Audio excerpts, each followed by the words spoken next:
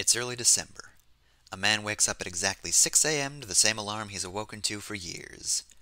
He is tall as he stands to his full height, with short kept black hair, and a beard cut only a little higher in comparison. He takes his morning shower and dresses with an efficiency that is clearly practiced, but never cared for. As he sits down for breakfast, toast, lightly buttered, his hand jolts back as it lands on a needle on the table. After putting his plate to the side, he carefully pinches the needle and looks it over. Probably the one he lost last week, though how it got here, he didn't want to bother guessing. He took the time to bring it back to his sewing chest before returning to his meal. Within an hour of waking up, the man commutes across town. The damage done to Teal Wing had almost healed over the last half a year, and so his exciting detour to work was but a memory. He walks through the doors, greets the morning staff, and buckles over violently to the ground the moment he passes the front desk. Heads in the room swivel to see the man hunched over, spewing pink sludge from his mouth, before he keels over dead. That night the coroner would quickly discover that the man's organs were liquefied over the course of the morning, and it wouldn't be for another few days that someone finally found a small prick on his finger that had somehow been sealed with barely a trace. It would be months before anyone found the cause of death after meticulous investigation, and an arrest would never be made. Yet right now, as the man lay dead in a puddle of his own lungs, the killer was right across the street, watching the whole thing. Had anybody laid eyes on them, they would have seen a strange warm-colored static floating in the air. The voice, rare to hear in the universe, belonged to the messenger. And it's done.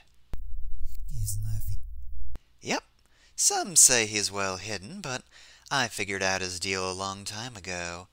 I just left him a little gift, and it did all the work for me. It is, thanks to me. To think Zeke thought he could just hide it away. The Lich is far too powerful a frame to be sealed away like that.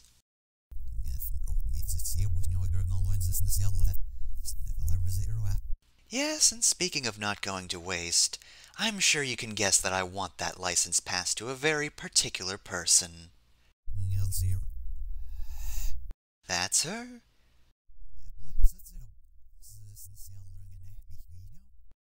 Everything, babe. It's helping everything. That girl is the powder keg that keeps on giving, and the Lich is the key to making her give quite a bit. In fact, it'll be her biggest explosion yet.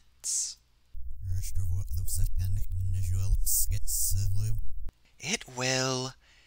Deliverance is the biggest obstacle in the way of connecting us to the OmniNet. Once they're gone, it will be a cinch to begin operations here.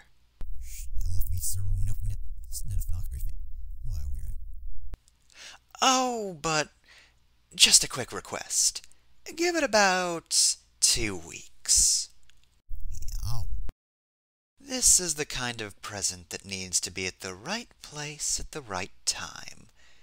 I want my little powder keg to be in just the right position. Then, in due time, Meliora will die.